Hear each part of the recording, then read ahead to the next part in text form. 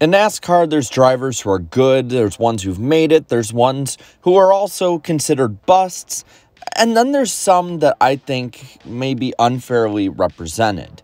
And on the negative side, I think there's drivers who deserved a better shot in NASCAR. So today, what we're going to look at is 5 NASCAR drivers who deserved a better shot.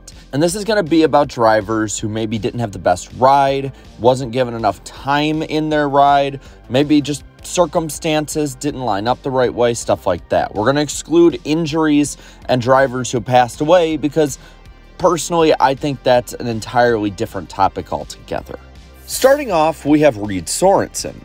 Sorenson was part of the 2006 NASCAR Cup Series rookie class, a rookie class that has really made waves in the sport with the likes of Clint Bowyer, Martin Truex Jr., and of course Denny Hamlin. But ultimately, because of circumstances, performance, and so on, he was not one of those drivers who really made that big of a dent into the recent history of NASCAR. In the Xfinity Series in 2005 and 6, he did have 2 wins. They came at Nashville and Gateway. 2 standalone events, but it proved he had a bit more than a lot of the other Xfinity regulars at the time. And in that 2-year span, he also had 17 top 5s and 33 top 10s. And in racing for Ganassi, this wasn't really that bad at all. Actually, Sorenson was seen as being one of the drivers who long-term could be a big part of the future of NASCAR. So when he went up to the Cup Series in 2006, there were some good expectations put upon him. And in 2006, while he didn't get a win, he did manage to get a top 5 and 5 top 10s, and he showed good flashes, staying there enough that they could make strategy calls or have good runs. For instance, at Michigan in June, he managed to get a top 5, and he almost won the race at California, leading with under 2 laps to go with fuel mileage before running out of gas and giving the win to Kasey Kahne.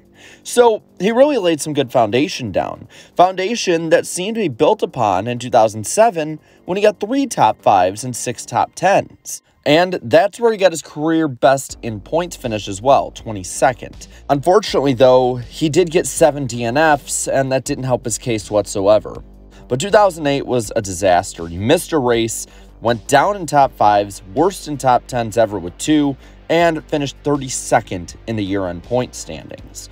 So that pretty much ended the way his career was going to go. What you have to remember about Reed Sorenson in the early part of his career is that he was racing for Ganassi, a Dodge-powered Ganassi car, in the mid-2000s. And he was in his late teens and early 20s at the time.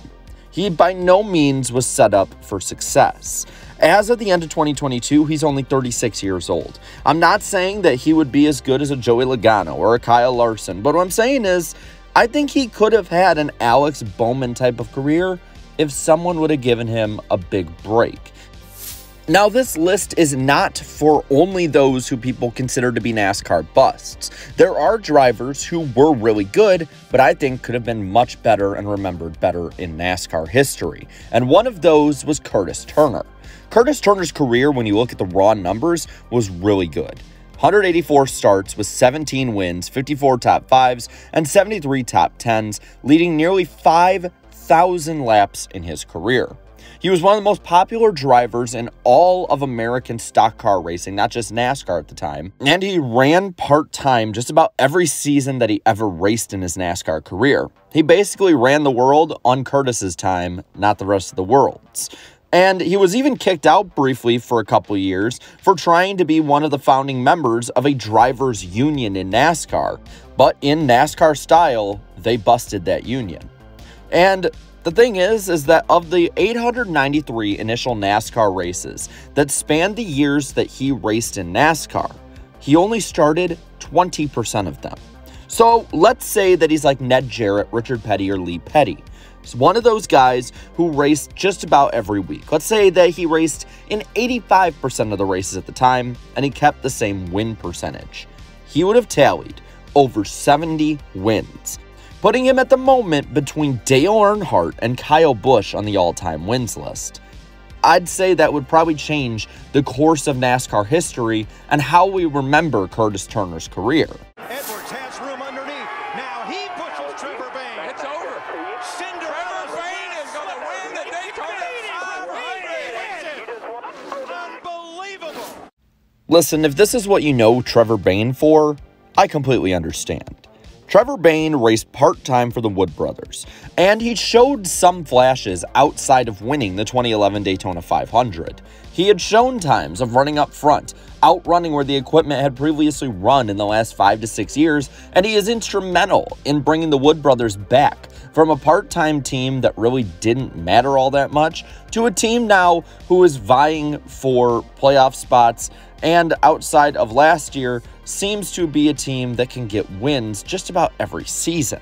And that shouldn't be forgotten. But that wasn't the way his career was going to end up going. He was not going to build the Wood brothers up. So, sticking in the Ford family, he went to Roush for 2015 through 2018.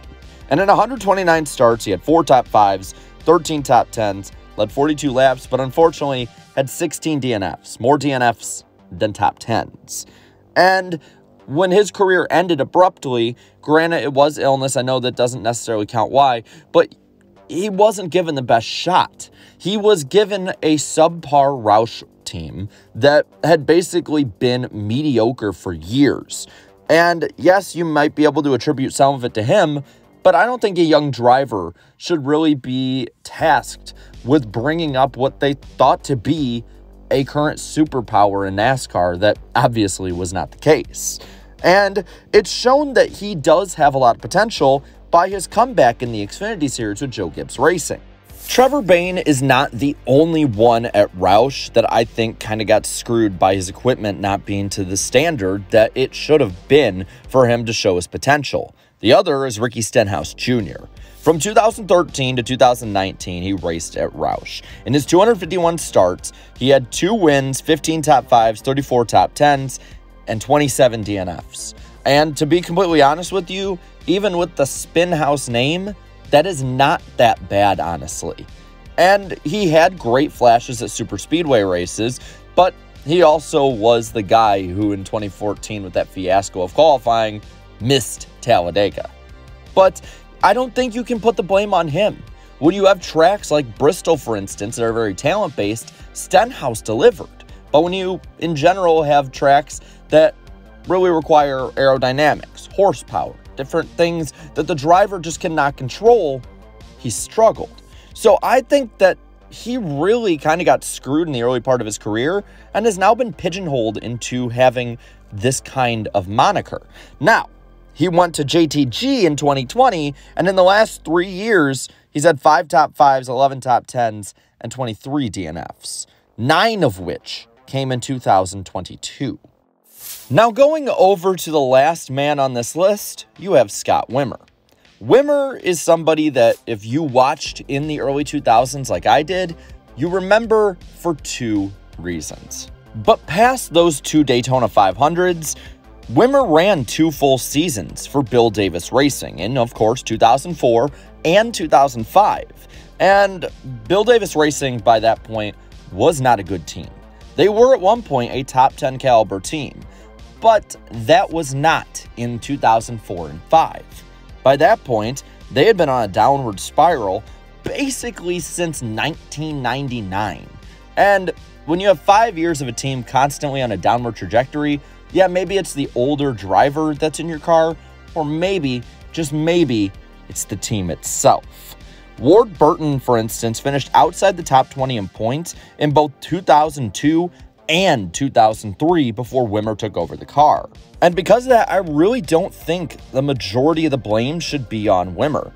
Again, Bill Davis Racing had an inexperienced driver who had never made a full season in the Cup Series, only in the Xfinity Series, go up to a struggling team. That's not a recipe for success. That's one for destruction. In the Xfinity Series, he was as high as 3rd in points in 2002, and he had 4 wins that year. The talent was there. But being 30 in 2006 by the end of his tenure at Bill Davis Racing, the stars aligned for basically his competitive career to be over. Now with that, I'm going to pass this all on to you. What drivers do you think deserved a better shot in NASCAR? Let me know down in the comments below. And while you're at it, leave a like on this video, share this video, and subscribe to this channel for more great NASCAR content. And thank you to all my channel members for your continued support. So until next time, Have a good one.